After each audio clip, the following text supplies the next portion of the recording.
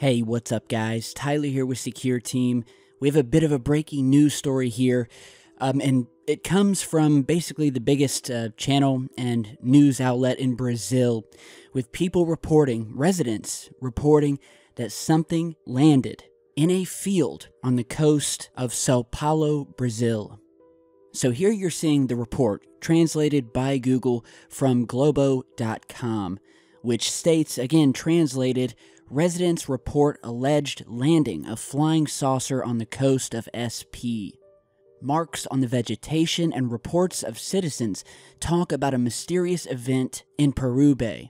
Researchers and City Hall investigate. So before we get to this report here, as you're seeing in this photo, a couple of things stand out immediately. We have, a big bushy overgrown field here, and an obvious indentation made by something. I mean, it looks like something large. It looks triangular, although the report is saying flying saucer.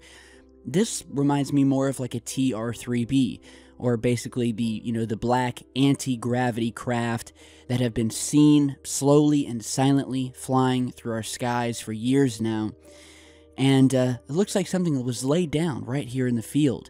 And so City Hall teams and researchers are investigating the alleged landing of this unidentified flying object off the coast of Sao Paulo, Brazil. Residents reported seeing a light on the terrain at dawn, where they then found the flattened vegetation. The area was forbidden by the City Hall while they were doing their analysis. The property is located at the back of a house on Route 19 in the Balneário São Batista 3 neighborhood, away from the central part of the city.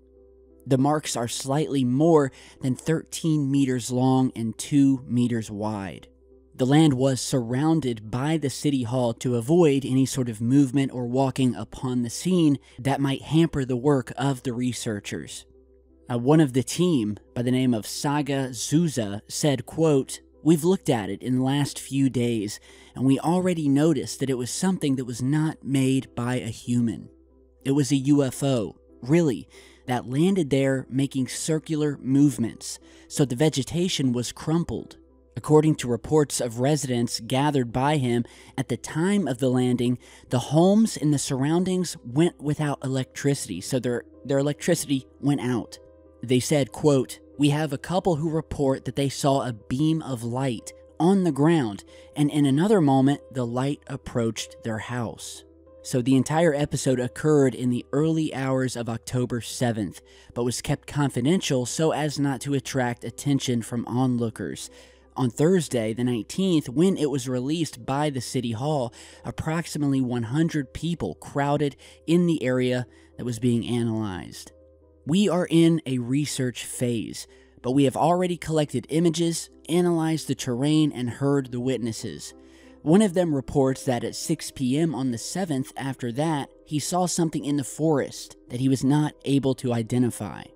The resident of the house next to the site of the alleged landing, according to Saga, who has studied for 35 years possible extraterrestrial contacts, reported nausea and malaise in recent days, which he says, quote, "is a common factor in situations like this." The area is being monitored by the local authorities, which have carried out marking of the terrain and aerial images of the vegetation that was altered, saying, quote, "It's a detail-rich event that can help us clarify other situations in the coming days." For several years, the city of Perube has aroused the interest of the scientific community, where in early 2010, the former municipal administration implemented a, quote, "ufological roadmap" that passes through various parts of the city. Now, just to clarify here, what they mean by a ufological roadmap is that basically, because there's been so many strange things happening in this area, it's almost like a tourist site now. And so they've created this project that features some of these so-called attractions sought by tourists who want to come around, people who are intrigued by the UFO phenomenon. And indeed, for many years now, Brazil was one of the earliest places where we first heard about strange incidents, whether it be UFOs or just overall mysterious phenomena happening, dating way back. And this isn't the first time we've seen a landing of something unexplained. Many of you may have heard of something called the Varginha UFO incident, which is the name given to a series of events involving the alleged sighting and capture by the local authorities of an extraterrestrial being in Brazil in 1996. With the first reports being broadcast on the Sunday TV show Fantástico, which then quickly gathered extensive media coverage worldwide, including an article in the Wall Street Journal, and has since become one of the most famous cases in modern Brazilian ufology. And so, again, back to this story, the alleged UFO landing has appeared to have been covered up. I mean, it has. It occurred in early October, and it's been covered up by the Brazilian media and authorities until now. Now, it is not clear why that they did not reveal this for 10 days. However, the fact that they're investigating this and seem to be taking it very seriously, with, again, people talking about the lights in their houses going out, seeing this light over the field, a spinning object, I think we have something here. It's very reminiscent of things like the Roswell incident and many of the other landings that have occurred around the world. So there you have it. We will obviously continue to follow this story. Something has obviously happened here on the coast of Brazil. If we have any more info, of course, I'll post on it. Maybe if any of you guys, any viewers out there from the area can give us any more info, please leave it down below. And I'll post a link to these original stories and reports about this sighting. And, I just have to say, God bless the Brazilian authorities, because unlike our own government, of which cover-ups are nothing more than the status quo, thankfully, we have more enlightened countries and areas where they're much more open to these phenomena and to reporting on them and letting the public know what is going on, or at least giving us some details. But again, they just released it, they covered it up, so technically, they may not be giving us all the info, but rest assured, I'll be following it. And real quick, before we go today, I just have something to show you guys, as well as an update to a future video.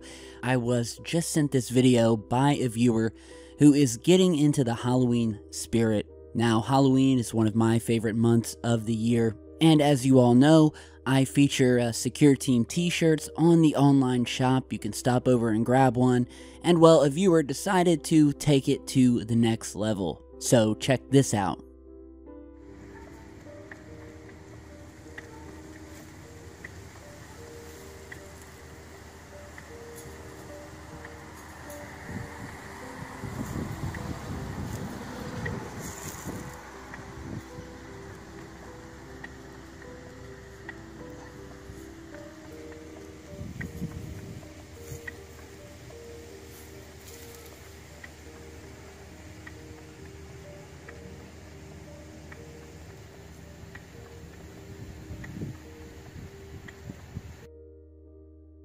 I want to thank the viewer who sent this in. It's really awesome to me that you grabbed a shirt and are using it as part of your Halloween display this year.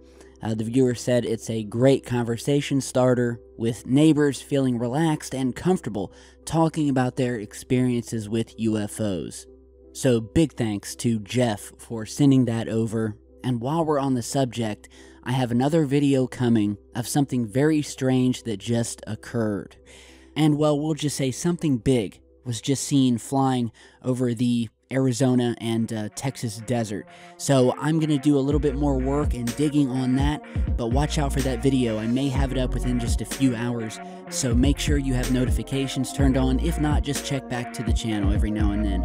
So thanks again, guys. Stay tuned, and I'll see you back soon.